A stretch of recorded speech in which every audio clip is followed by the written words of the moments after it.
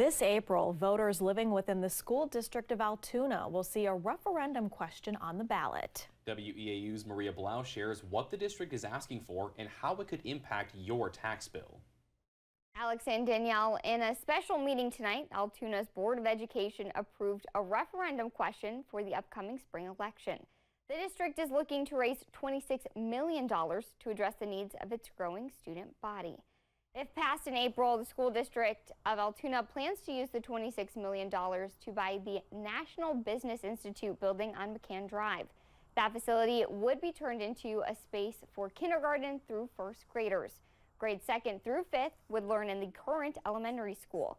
6th graders up to high school seniors would remain in the district's building on Bartlett Avenue.